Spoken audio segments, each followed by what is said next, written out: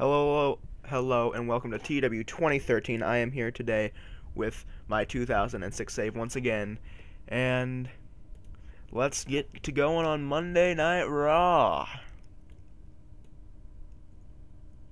Raw opens up with a Triple H coming down in the ring. He takes the microphone, starts talking to the crowd about Brock Lesnar before eventually getting interrupted by John Cena. They have a big argument going to the back. And going back and forth on the microphone before things turn violent. They start brawling. A whole host of staff hit the ring to break them up, and as they are being pulled apart, it is clear a match is going to take place between them later in the night. Jim Ross and Jerry Lawler put over the fact that Edge is not here tonight to try and avoid The Rock, and leads to a C+ match with Gregory Helms defeating Rob Van Dam. And after the match, he cuts a promo about how he has no competition in Chris Harris. Chris Harris doesn't stand a chance against him, and at SummerSlam, he's just going to just destroy Chris Harris. Lead to a Molly Holly promo about Mickie James, and a good match with Lita. Lita losing by submission to Molly Holly, and then Mickie comes out dressed like Molly Holly, makes fun of her, blah blah blah blah blah blah blah blah blah blah stuff. Mickie did better than Molly did on the microphone, so good. Young Money defeat Project X defeat Young Money in 12:30 when Monty Brown defeated Kenny Dykstra with a pinfall with a roll up. Just a quick little victory out of nowhere for Project X, heading in their tag team title shot triple threat match at SummerSlam. And then after the match, Young Money beat them down. CM Punk promo on Jeff Hardy.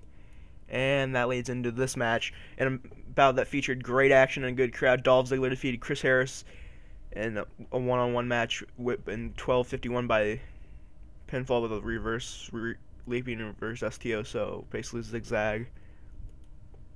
And then Eric Bischoff comes out and says that Gregory Helms was right and that Chris Harris doesn't deserve a shot, but he did win a number one contenders match, therefore he must have a shot at SummerSlam, but he's adding Dolph Ziggler to the match in a triple threat match for SummerSlam. And then backstage, Shawn Michaels, who's hyping up his match with Kurt Angle at SummerSlam, is challenging Kurt for SummerSlam. Kurt interrupts him, and they go back and forth on the microphone, and then they have to be separated. So good match, not match, but good segment to start off the feud.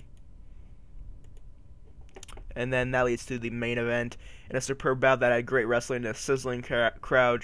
John Cena drew with Triple H in 17:30, following a double disqualification during the match. We also saw Brock Lesnar run and attack both Triple H and Cena, which led to the double disqualification.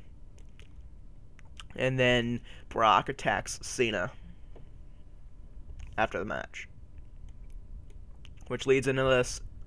Edge is at home, cutting an interview away from the arena, when The Rock shows up at Edge's house and bashes the door, and The Rock and Edge brawl around the house until The Rock is thrown through a window onto the front lawn. Police arrive, and The Rock is arrested while Edge looks on. So, nice little way to spice up the feud going forward here. And the night has a 88B+, the best Raw in a while. Best Raw in quite a while. Almost got an A. I feel like the main event match would have done better if the double disqualification would have had, but without the double disqualification, that would have been a pay-per-view match, and don't give away pay-per-view matches on stuff. AJ Styles has been released by PWG. Why would they release him? Why would they release him? I don't know. Decisions. Harry Smith, developmental. Right. No. Wrong button. Anything new here? Yeah, Hogan's still mad to losing to Kennedy, but that had to happen. Oh, he's only irritated now. Look at that. Can we get you happy now, Hogan? Yay! Look at that. How about you, Lita? Can we make you irritated? Please? Please. Flair, can we make you less angry? Nope. Come on, Taker. Come on. Anyways, thanks so much for watching. I will see you guys again next time.